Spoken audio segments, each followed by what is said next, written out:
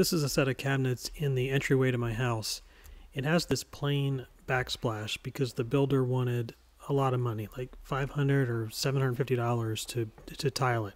So I just took it as a project I would do in the future, and the future is today.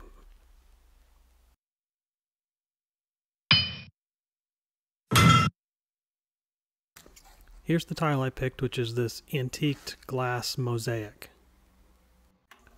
To cut it, I had this great idea of leaving it in the packaging on the cardboard wrapped in plastic so that I could just slide it right through the tile saw and get a nice clean cut. None of that happened. As I pushed the tile through, the glass just cracked and made a mess.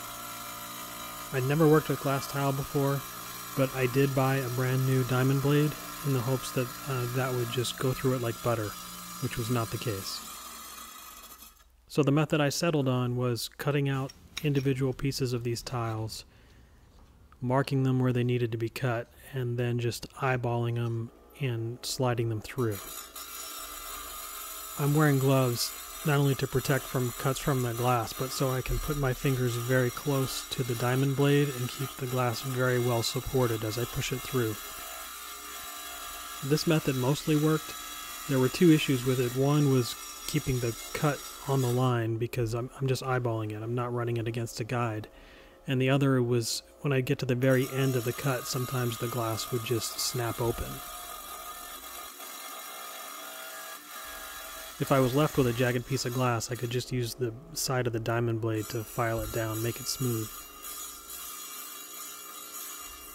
For later cuts, I started pushing the glass through halfway, turning the tile saw off, turning the piece around, and then pushing it through the other way.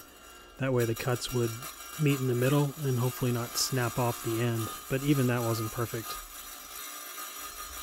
If somebody has a great way to cut glass tile, I'd love to hear it in the comments. I do have a glass cutter, which I've used on other projects, and I just don't have the hang of it.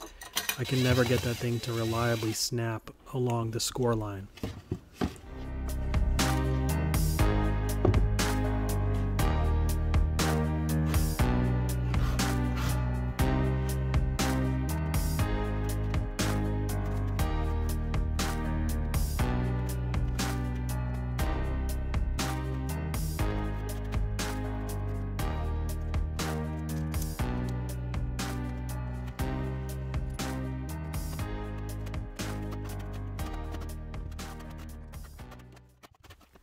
I got lucky with this wall in a couple of respects. One of them is that this outlet is almost directly in the center of the wall and at the correct height so that I could just pop out a single glass tile, and that would suffice to cut around the outlet instead of it bleeding over into adjacent tiles.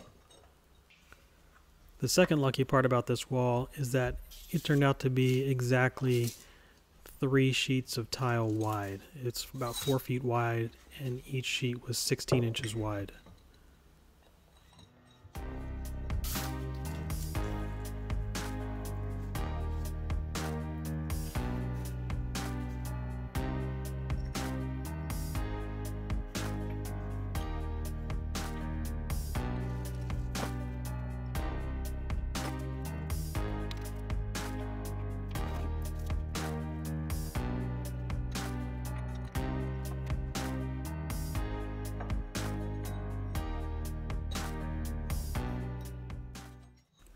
In terms of height, the wall is just about a ½ inch too high to have a convenient number of full tiles.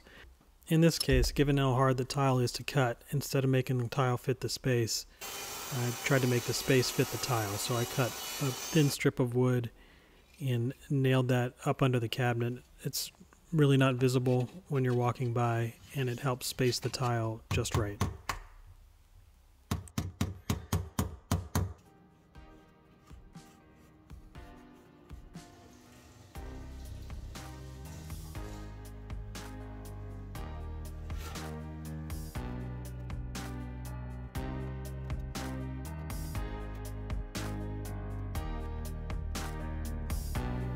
For this top row of tile, I wasn't able to get mortar in all the nooks and crannies, so I did my best getting it across the top, and then I just put mortar on the backs of each individual piece of tile to make up the difference.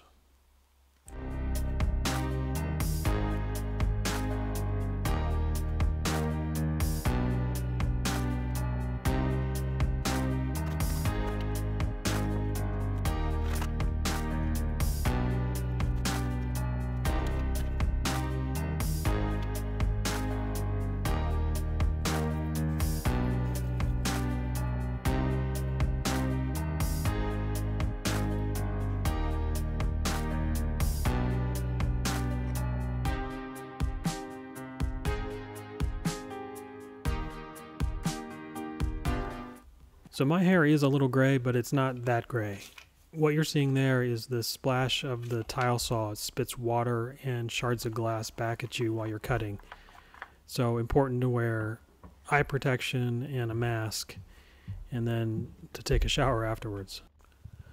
For grout, I had this platinum color sitting around from a prior tile project. I posted a video on that already. It's unsanded grout, which was important because I didn't want to be scraping sand across the face of these glass tiles. I didn't want to scratch them. And color-wise, I don't know if I'm super in love with it. Maybe it would have been better to go with something a little darker, like a charcoal or even a black. Interested to know your comments. It wouldn't be hard to change. I could just get a grout pen and change the color.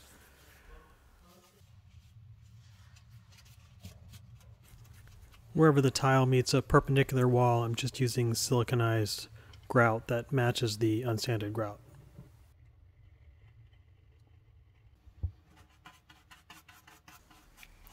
A couple final touch-ups and we're done.